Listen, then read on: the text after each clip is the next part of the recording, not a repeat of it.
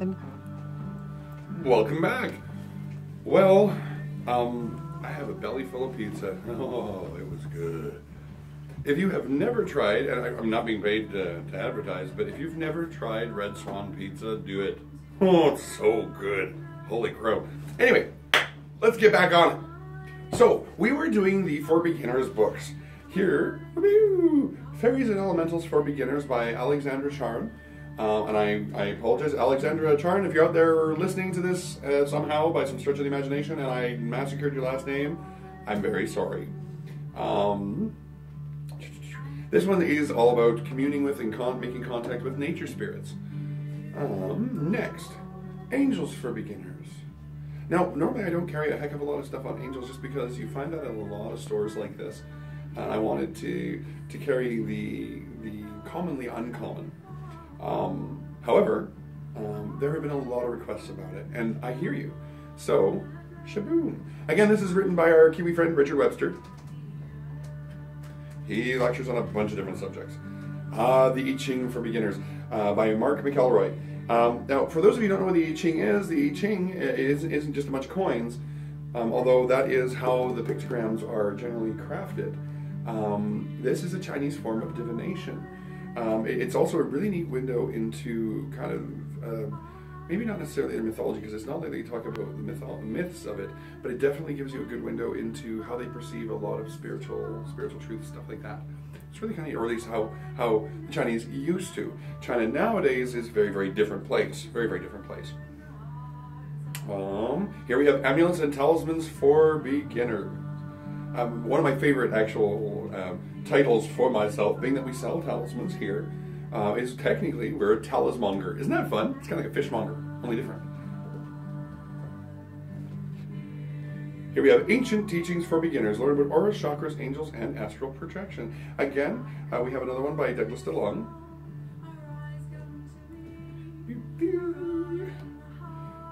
Sound healing for beginners. Now this one is pretty thick because there's a lot of different cultures that have utilized tones and sound to assist in the healing process. So, very dense book, that one. Here's another one that I've been asked for. I had a couple copies and I sold out of them. Spellcasting for Beginners. This one is by Michael Fury. Now I must say that he is somebody that I know very little about. If I recall, I think he's a witch. Actually, read, Ryan. Here we are, practicing witch for over 18 years.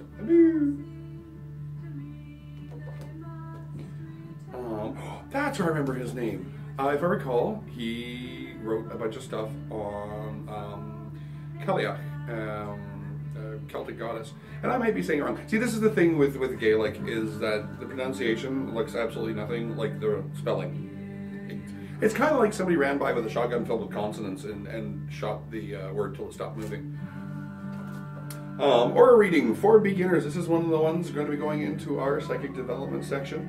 Now, remember earlier there was that one book, Psychic Abilities for Beginners, very, very thick because it's dealing with a whole bunch of different topics. This one is just dealing with aura reading and aura perception. Astral projection for beginners. Yet another one of those psychic talents, or sometimes known as OOB. Out-of-body experience, OOBE. And this is written actually by one of my favorite Wiccan authors, Elaine McCoy. Elaine McCoy, gosh, she kind of, strangely enough, became a bit of a controversial figure amongst pagan authors. It was really kind of strange. I don't know all the ins and outs about it, so I can't comment too horribly much about it, but I can say that she has written many books that I adore and that had kind of formative effects on me in my early days as a young witch. Here's another one. I am going to say that just about every book. Here's another one that I've been asked a lot about. Tea leaf reading for beginners, also known as tasseography. This is written by Carolyn Dow, and I must actually admit, I don't know Carolyn Dow. But I am very excited to see such a thick book on tea leaf reading, and given my experience with the For Beginners series, she definitely gets my trust, being that she's part of the series. Because gosh, those books are good. Now, tarot reversals for beginners. Here's the thing: most people know how to read tarot cards, and every once in a while one of them comes up inverted or reversed. A lot of people are made very uncomfortable by this. They're like, oh no, it's doom and gloom. Well, no, it's a modified version of the meaning when it's right side up. This book is all about that, and it's a substantial book. And it's written by Lisa Robertson. I don't know why I had to say her first name 3 times. Apparently she's kind of like Beetlejuice. I'm wondering if there's a lady who appeared.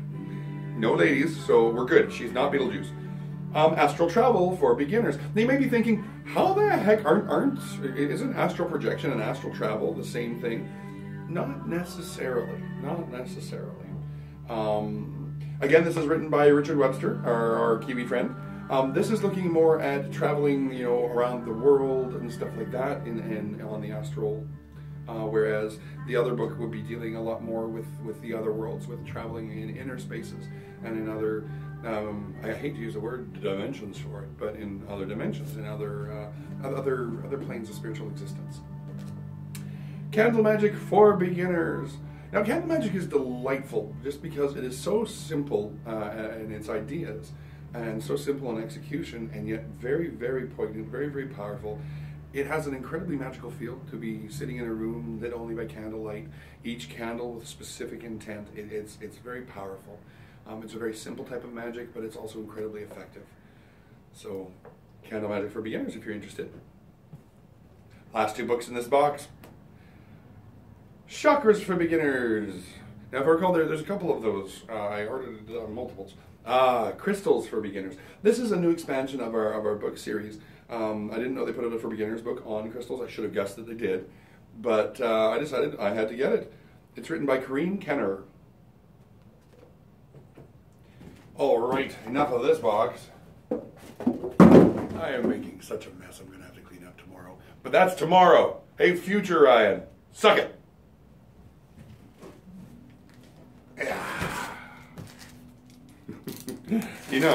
Future Ryan is going to be so mad at present Ryan. I'll get over it. Oh. Be gone.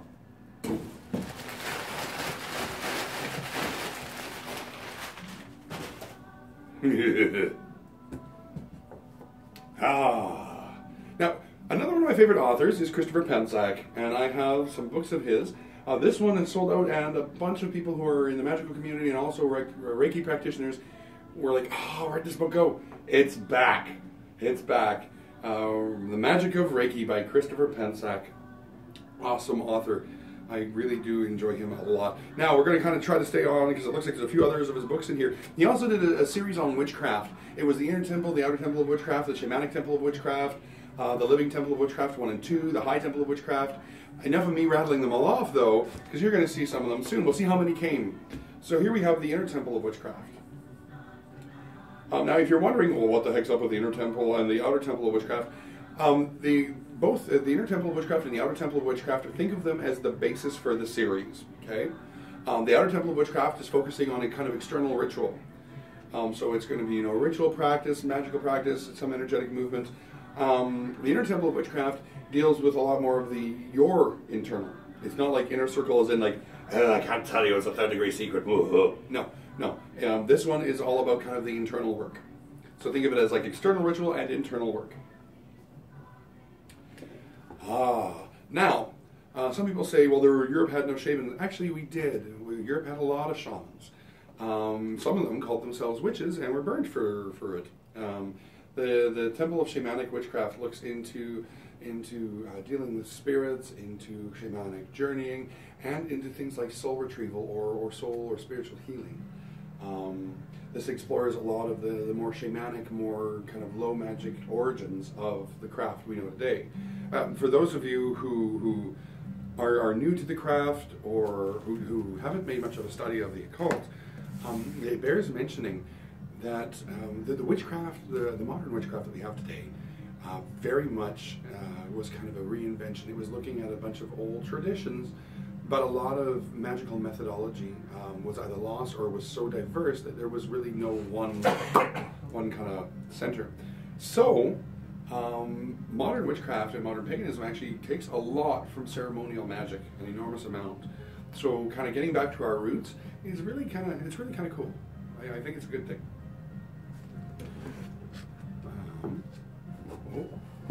Now we're going to jump over to a different author. This is Silver Raven Wolf. Now there, of course, there's her very famous series. It was 3 books: to stir a magic cauldron, to ride a silver broomstick, and to light a sacred fire. So this is one of the 3. Now these have been brought up to date, mind you. So they have a bit more information than the original ones did. They're thicker than they originally were. It's lovely. Good book here. Now, the next book I'm going to show you by Silver Raven Wolf, I'd have to say, is her opus. It is the culmination of her entire life as a witch. And man, is it good. It's also dense. It's really, really dense. What boggles my mind every time I see it, though, is its price. The price is ludicrous.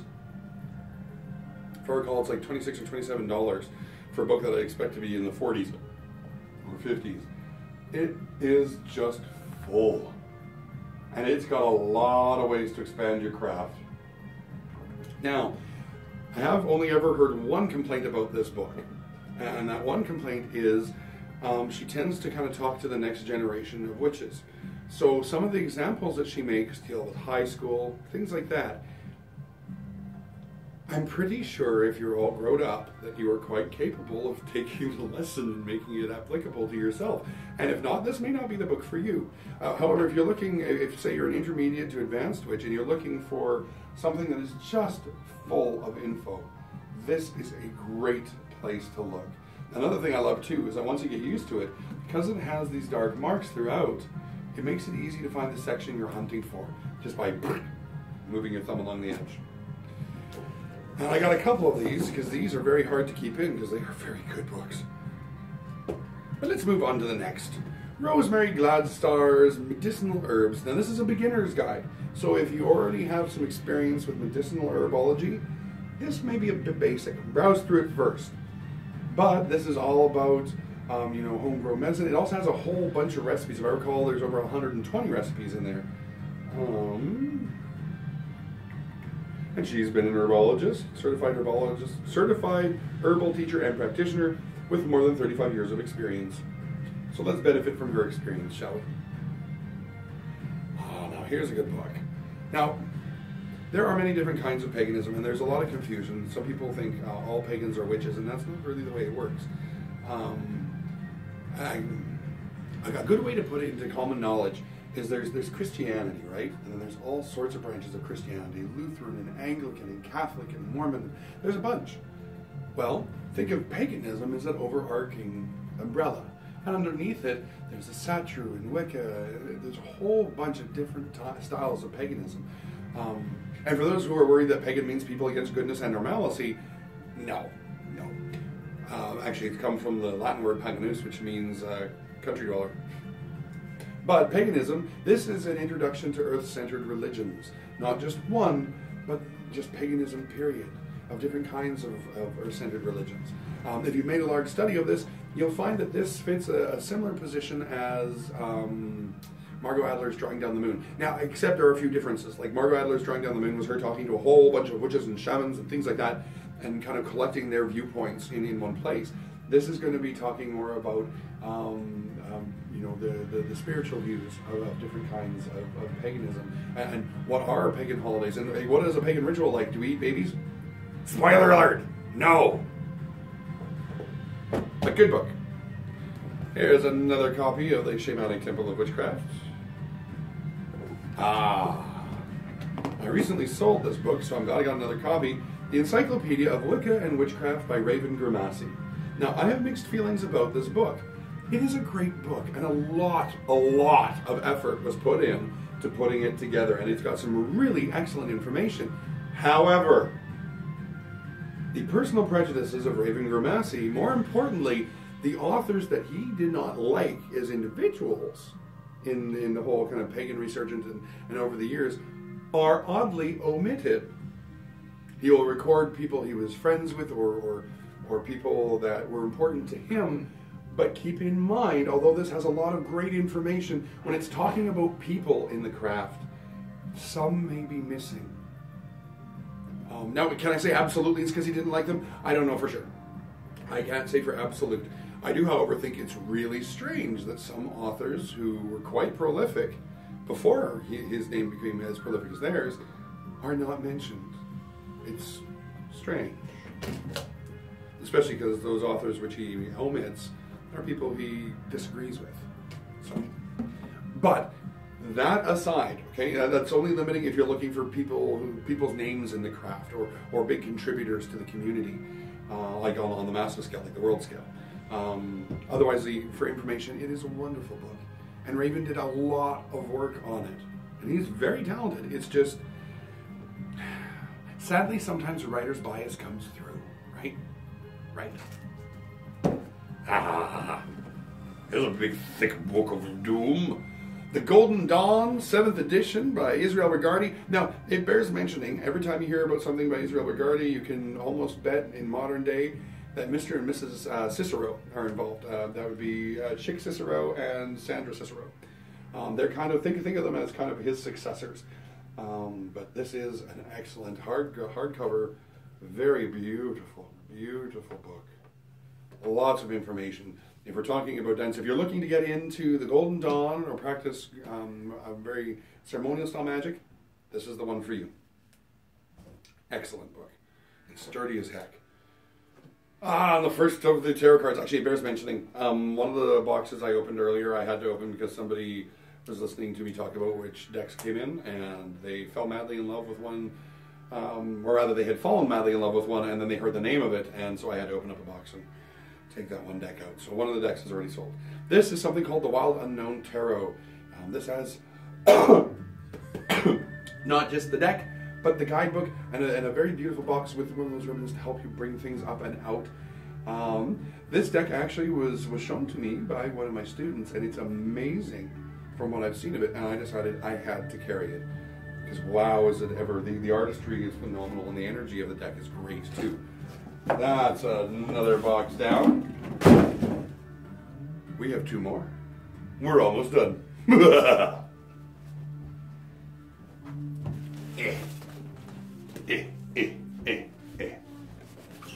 Okay, where's my cut of Magick? Gosh, you know, it's been a long time since I've done one of these unboxing videos. I forgot how much fun they are.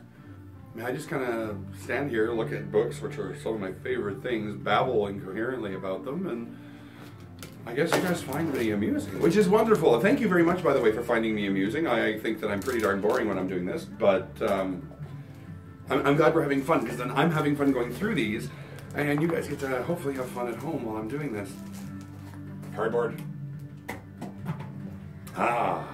So for those of you who requested the witches' calendars, I got them in. Now I only have a few of you, because there's only been very, like a small, tiny cluster of people who wanted them. And with stuff like this, if I order it in and it doesn't sell, I get a whole bunch of calendars for a year that it no longer is. Yay! Not fun. It's a waste of money. But if you want one of these, I will order them in for you. Now just know that if you don't see it in the store, I can get them on request. I'm not going to order a whole bunch of them in because I don't want to be stuck with a whole bunch of them by 2025. Actually, for those of you who aren't familiar with witches' calendars, these are put up by Llewellyn's. They usually have some pretty amazing art in them. Same artist or same style as the Witches' Companions, but they also usually have little articles on the side by the picture. And sometimes there'll be a spell, sometimes it'll be a recipe or a craft. But it's a lot of fun.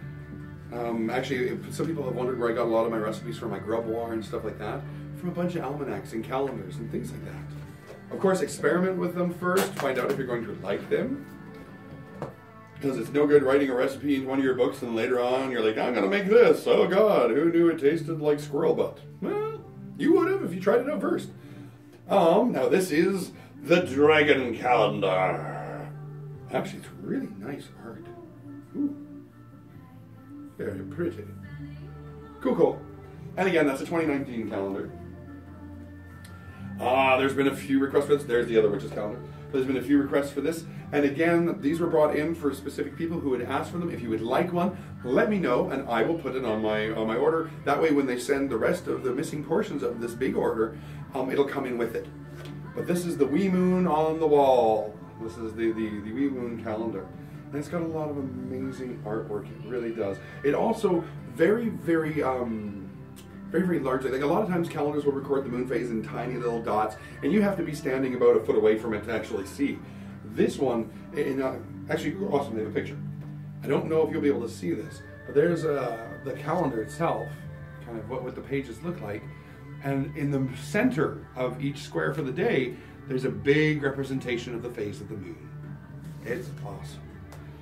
And this year's kind of theme is fanning the flame. Ooh, which one? This one. Hypnosis for beginners. Now, weirdly enough, I've been asked about this. Most people ask about it because of past lives. Does this deal with past life hypnosis? Yes. Yes. So if you're, now it doesn't just deal with that, it deals with hypnosis to help you overcome fears and phobias and try to help the body heal quicker, stuff like that, for gaining confidence, increasing creativity.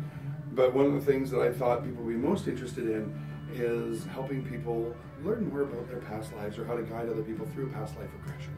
So interesting book, very, very interesting. Let's do this one next. Mindfulness for beginners. I was kind of surprised at how quickly a lot of the books on mindfulness and awareness flew off the shelves. And some people asked me if I had heard about Jon Kabat-Zinn, and I was, well, the only answer I had was no, actually. It sounds a little bit like a dance or an interesting dessert. However, I'm very excited to have his book because it comes very highly recommended, and it comes with a CD.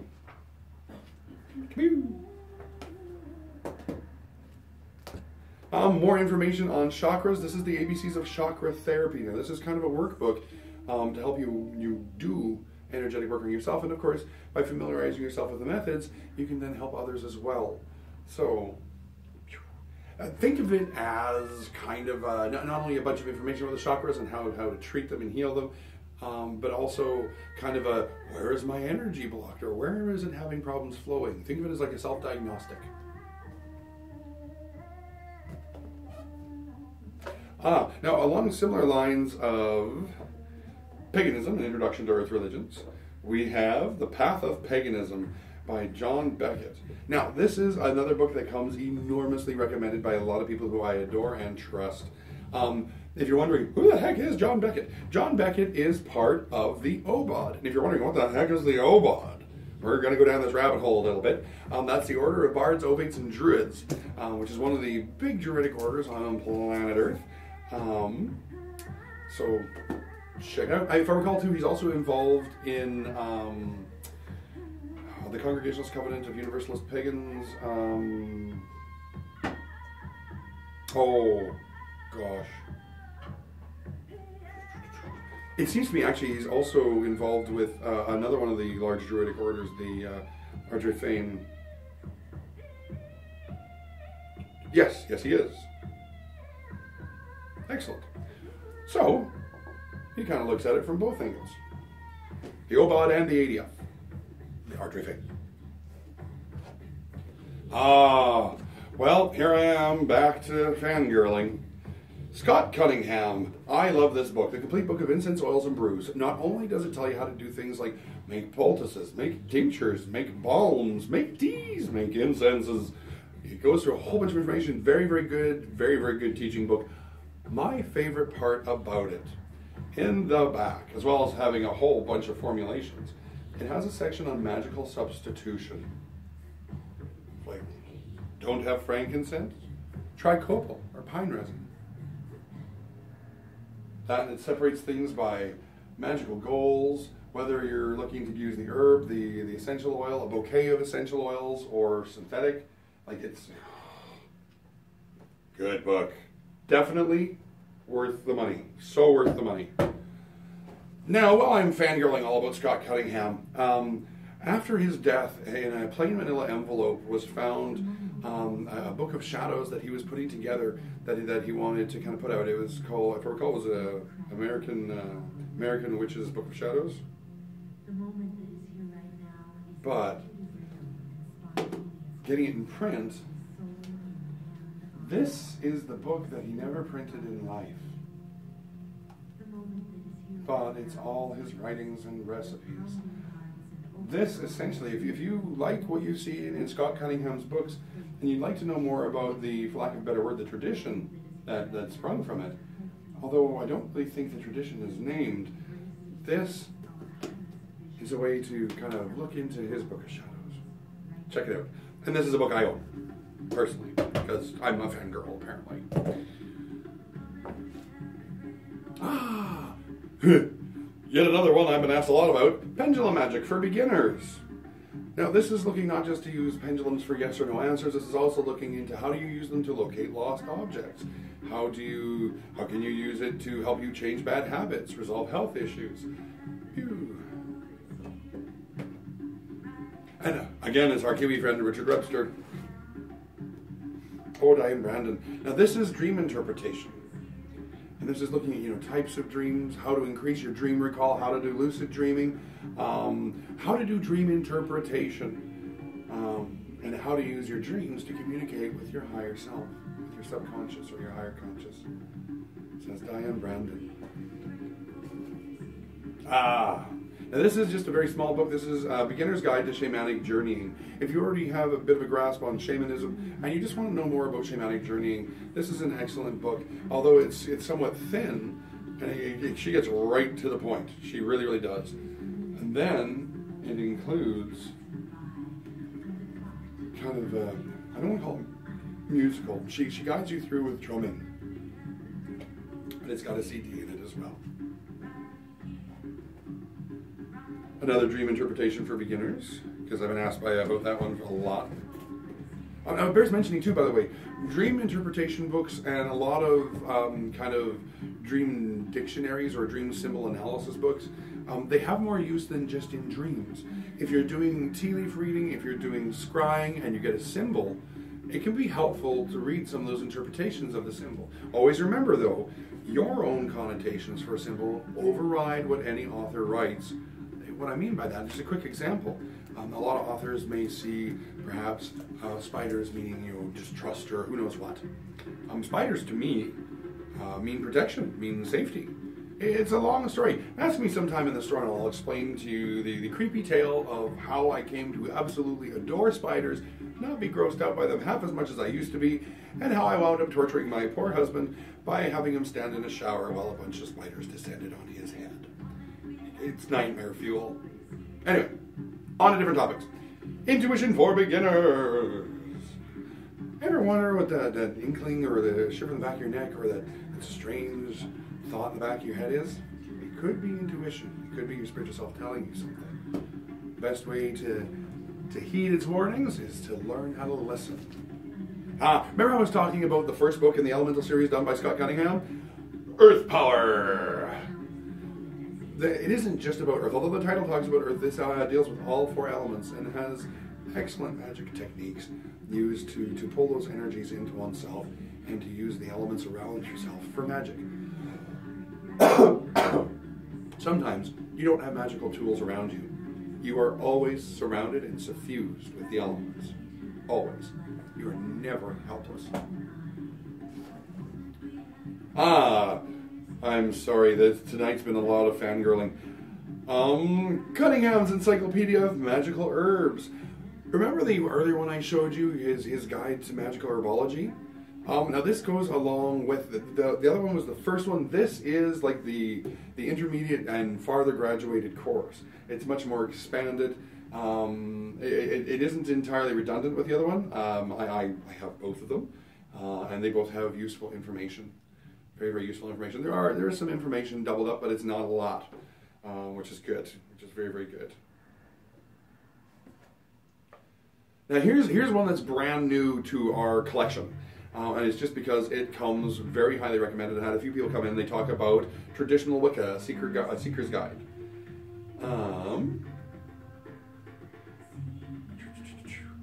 Now, if I do recall, people have heard me talk about trads or traditions. And a lot of times people learn solitarily from books. This is, if I recall, talking more about learning from a trad. Let me double check. Yeah, pretty much. Now you may wonder, what is a Seeker's Guide? What is a Seeker?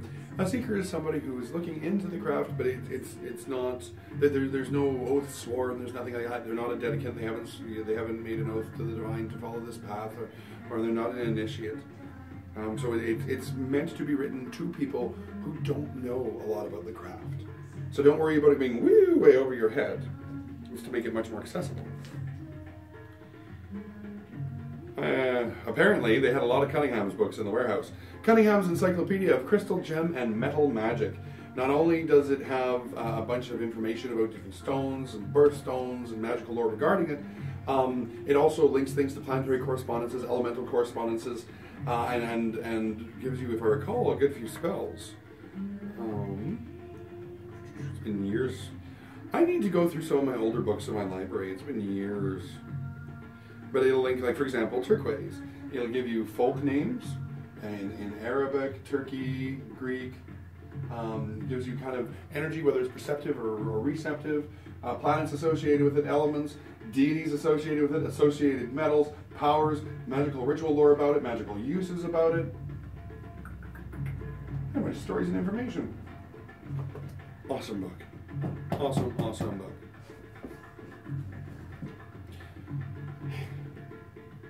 Okay, so this apparently is a Scott Cunningham box.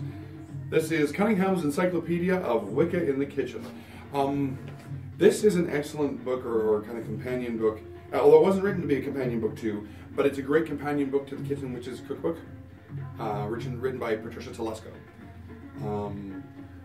This one is awesome, although if I recall, I think this one came out before the Kitchen Witch's Cookbook. I think that this was kind of the groundwork and she really expanded on it.